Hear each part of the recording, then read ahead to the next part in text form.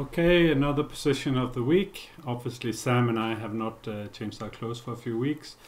And also, Sam, you're busy playing in Prague. How's it going? I'm winning the tournament, I hope, but we'll see. Yeah, we'll see. Yeah, this has been recorded a bit Yeah. in advance, so we could get Sam in as many times as possible. So white to play, again a position from our Mexican friends. We don't know the origin, we don't know anything about it, except that it's white to play. I spent about 10-12 minutes in this position before I realized what I wanted to play, and I thought of many wrong directions first. Do you want to say what you want to play first? Okay, fine. I'll see. If I get it wrong another time in a row.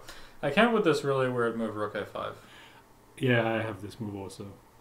So Yeah. and on A6 you're planning Rook A4. you're playing Rook A4 and Rook F4. Yeah. So I'll tell how I got there, and then you can tell how you got there. So I wanted to sort of do something because there's no structural real improvement, and I was thinking of things like here. I was wanting something to happen here. Would love to checkmate. This wins. G takes H5. Yeah, I wasn't even. I wasn't even sure this was winning. Sure. But I was sort of thinking here I don't lose a piece, and maybe I'm. But I'm also not sure I'm doing anything. Bishop F5 and Bishop G6 will come, and you may just be pawned down. Yeah, and probably I just lost my pawn. By the moment I was thinking I might lose a piece. I was confused for a long time. I didn't realize sort of that HG was not a big threat because of this Queen H2 in some positions, and I wanted the Rook on H1, so I thought of King F2. I don't know if you saw this move. Of course, I considered it, but I didn't love it. Yeah, and I just got more and more frustrated with my Rook on C5, and I was trying to approach it very much as a brute force calculation. In the end, I just decided worst place piece, where do I want the Rook? And I really wanted it in the H line, so that's why I came up with Rook A5. I always notice that things are hanging, like the pawn here, which is very easy to miss, that this is undefended. But if you can't really take and improve your position on G5, then I'm actually just taking the pawn. And I was thinking here I got this move and Rook F4. I thought A6 was very cooperative, though. I know, I'm The best moves are going to be Bishop F5 or B5. Yeah, I have to say I'm not further along here than I'm just thinking, okay, I want to play. Bishop F5 was very unclear. I wasn't sure about this one. Bishop F5. F5 or Yes, D5? F5. F5. And I was considering Rook A7, but then there's Queen E6. And if G4? Bishop B1. Because I was generally happy to play G4. I mean, this is what I wanted to do, was G4 here, but... Okay, and you're not sure here. Well, there's... And I just want to come back here, really. Queen E6 is the point of this whole exercise, to get the queen to the square.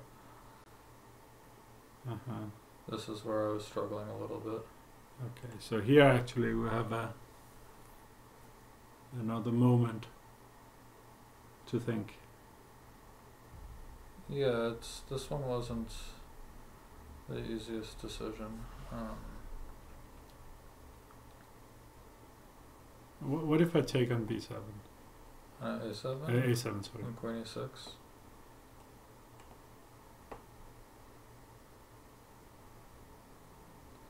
And it felt like this should be good, but I thought I couldn't find it. This here I absolutely want to be wide. I don't know where exactly. Even as Rook takes B7, no, he takes out the bishop on E6. Oh, okay. Bishop takes. Yes. That makes sense. And this I didn't think. I'm obviously seeing this for the first time. I didn't think this was wildly clear. I actually think white's much better here. After H takes G5, let's say Rook A8. But you're not going anywhere here. No, I'm just stopping the pawns for now. No, you're not. C5. Yeah, but I'm not going to do anything. Bishop G8. I don't think this stops anything. And on knight H5 you have knight G8, yeah? Yeah. Maybe C5 was too slow and I had to start with bishop G8 and then knight H5, but you can always go G4. Yeah, I was thinking about this position. I wasn't that Okay, I didn't see this defensive idea at all. Like, I thought this was best. I was like, the moment I knew what I wanted to play, I sort of. I wouldn't be surprised if this line is very good for white, but. Okay, let's again. So here, especially we have the weakness here, and we have the weakness here. Just keep our call going. Let's do the thing we do, which is we turn on the engine, and we try to turn on the engine.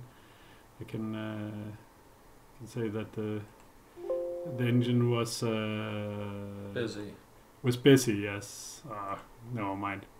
We can see we were doing. Now it blew the whole thing. Now you can see we were doing episodes in a row. Nobody would have guessed. Yeah, not possible, right? Yeah, let's see if we can turn on. No, we can't turn on the engine. This is the other one. Not allowed to use the engine. This is Old Man Does Technology again, episode. I don't know how many. 2 old men. Come on, you're in your 20s.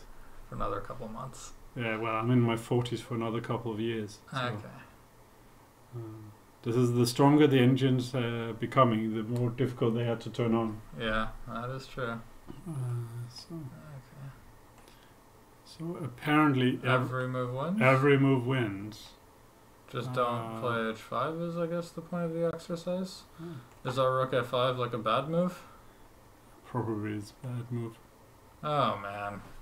Because a6, rook a4. And then this bishop f5 move, this is the time for it. And g4 and e6. And just nothing works. On the other hand, if we played this king f2, then this here's prophylaxis and black's just tied down.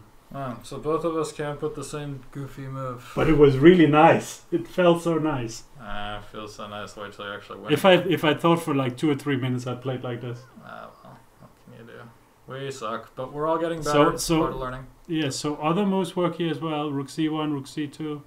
Let's just see here if there are other moves that are good. No, that's about it. Okay. Is that overthinking, rook a5? It might be. It just feels wrong. I mean, I should say that these positions we're doing, one characteristic they have in common is that they are they're widely unusual. Yeah, they're not so relevant for practical play, but they're still very interesting for developing skills. Rook a5, it's just. It feels like the wrong move, but I couldn't find the right one, and I couldn't see a reason that it was actually wrong. But sometimes you have to trust your intuition. I don't know.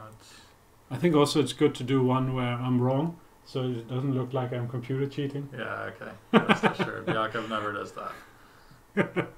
Is that because I admitted to having with 2 or 3 of Renier's exercise not been bothered to told him, and I admitted to you I just told I bluffed him because I was tired. It's just I know that whenever it's years ago, I haven't done it since, I promise. Whenever we do playing positions, I always know it's you making all the moves. So yeah. Okay, the playing positions are different. I check when we do training. People probably interested in this. So when we do training positions, which is like I find some sort of difficult, interesting position where Sam is trying to make as many good moves as possible, and of course trying to solve it, which happens not very often because they're simply too hard. Yeah. And what I will do in those situations is I will start off with having computer analysis. If Sam exits the analysis or the student exits the analysis, I will at times check my moves against an engine where I decide what I want to play and just make sure it doesn't ruin the exercise by blundering outright, because that had happened a few times too many for it to be enjoyable. It's always enjoyable for me. Yeah, but you have to learn. Might not be the greatest training. No, it's not the greatest chess training. Anyway, this is getting long-winded and so on, and if people want classes that goes on for a long time and have a lot of chess wisdom with people who are properly prepared, they should go to killchesstraining.com, where we have Sam, we have myself, we have a lot of other competent trainers, and we have our good friend Ivan Salgado also. Yes. So see you there. Bye-bye. Just a little addition to this video. After Sam and I we finished discussing the position, we finally understood the whole point of what white was trying to do. And also I had a chance to talk to Ronaldo Vera, who provided this position since we did the video. And he said it was a position from a game of Nogueiras, a very famous Cuban player, and that he found the correct solution, which for me is absolutely astounding. So let me just explain. So Rook C2, Rook C1 and King F2 all work in basically the same way. The point is, here I don't know what black will play. Let's say we play A6 just to put in a move. We have Rook C1, let's say Bishop F5, Rook H1. The idea is here that black cannot defend against H5. It's just crashing straight through, and there's no defense, and it's really, really beautiful. And the level of difficulty is, I think, explained by the fact that a regular grandmaster, and Sam Shankland, who's an absolute star, we both struggled to understand what was happening in the position, even after we'd seen the solution. Generally, I think exercises that are this difficult are not very useful for players, but it can be very good for practicing imagination. If you're a coach and looking for material, then this is great in very small quantities, because it can sort of remind your students of how fantastic chess is and how many imaginative things there are. But as a coach myself, my main problem from students is that they try to make every solution to every problem be as fantastic as this one. Anyway, I hope you liked this position of the week, and I shall now go on to record the next, and they might come out with very few hours between them, but hopefully in separate weeks. Thank you.